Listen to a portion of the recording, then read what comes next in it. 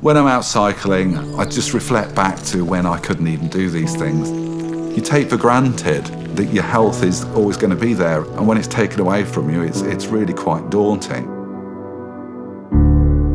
Spire Healthcare, Key Story 121. I'm Keith Hobbs, I'm 57 and I live in Long Itchington.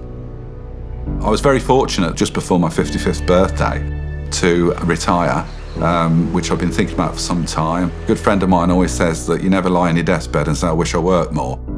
All my plans were to go on more holidays, do all the sports that I want to do, and sadly I got this chronic back problem. I'm very fortunate. I've got a tight-knit family that they stood behind me and supported me really well in these situations.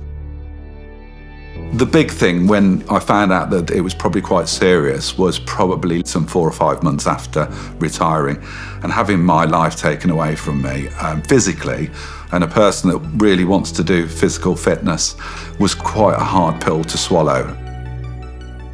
I couldn't walk, I couldn't stand, I couldn't actually get to a physiotherapy, the pain was so acute. And I ended up going to see a physio who said to me, I'm in quite a bad condition, I need to go and get an MRI or see a specialist. And once they'd seen my MRI scans, diagnosed that I have spinal stenosis, which is actually a trapping of the spinal cord at L4, L5 vertebrae. I was only 55, so I thought it was quite poor for me really to know this great future ahead of me was almost quashed. And I actually saw 2 surgeons at local private hospitals, the first saying the risks were too great to operate, you should really just accept this is going to be life going forward, and just take painkillers for the rest of your life as well. I could never leave the house without that paranoia of not having tablets. When you plan for something for so long and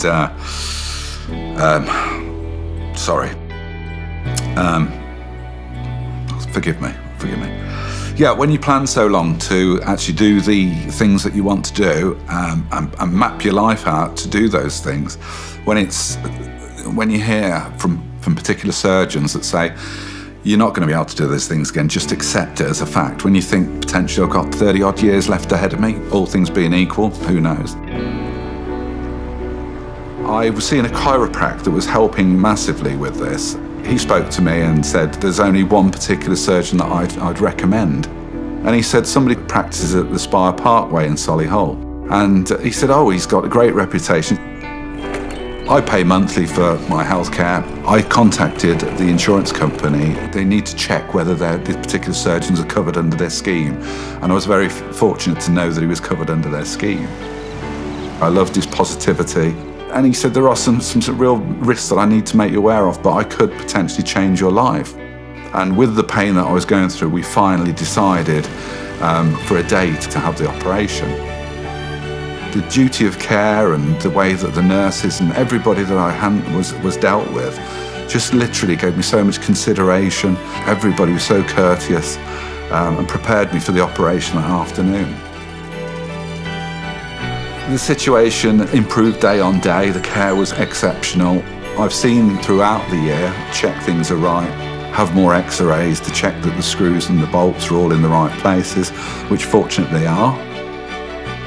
I'm just looking forward to now trying to enjoy life and doing the things in life that were taken away from me.